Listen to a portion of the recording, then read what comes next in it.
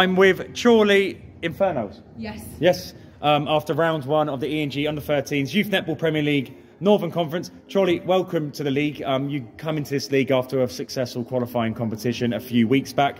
Whoever did the fixtures wasn't kind to you. They gave you two of the best teams in the country in Ellesmere Port and Oldham. So let's start. I did the fixtures, by the way. But Oldham, again, I didn't know what to expect. I've never seen you play before. I wasn't at the qualifying competition, so it was a bit of the unknown. I knew what to expect of Oldham.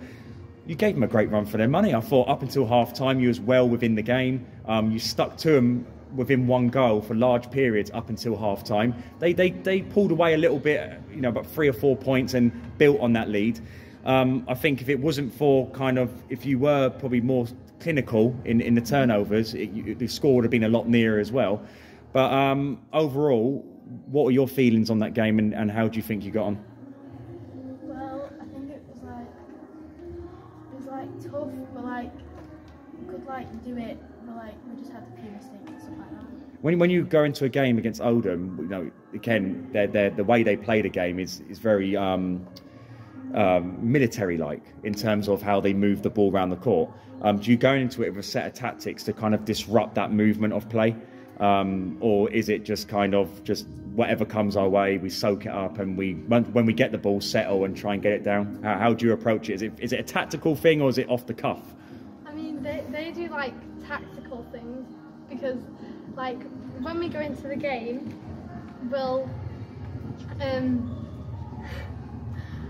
What do you think the main focus is when you play Oldham? What is the thing you have to do the most in order to disrupt them?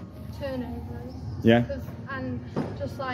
Because if we've got a turnover, yeah, then it'll disrupt their play a bit. Yeah. So, and also not letting them get to you and pushing around, stuff like that. Yeah.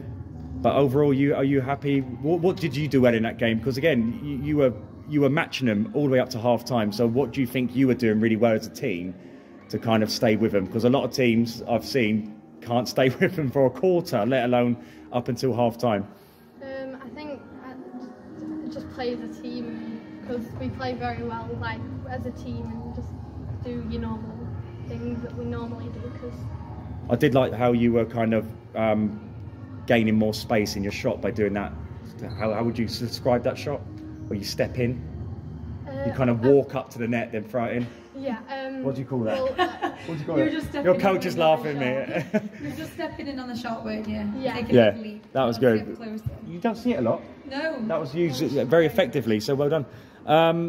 Ellesmere Port, so another tough game. They come 5th overall in our nationals last season.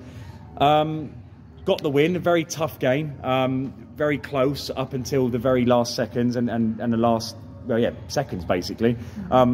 Again, what did you kind of do better in that game that you didn't do in Oldham?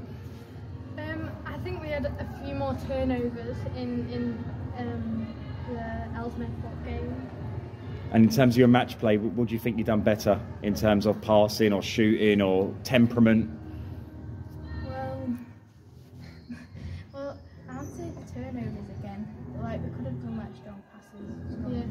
And we could have got not over passes, getting closer to them, so we can just do short passes. Yeah. And just keep going. Cool. Got the win. Are you happy? Yeah. First win on the board. To be honest, you've played two of the league's most toughest teams, so it's a little bit more downhill now in the next fixtures. What is your aim this season? What do you want to achieve? Well, obviously we want to win the league, but top 4 would be fine. So we're going to say top 4, yeah? Chorley, it's been a pleasure. Top 4 is the aim.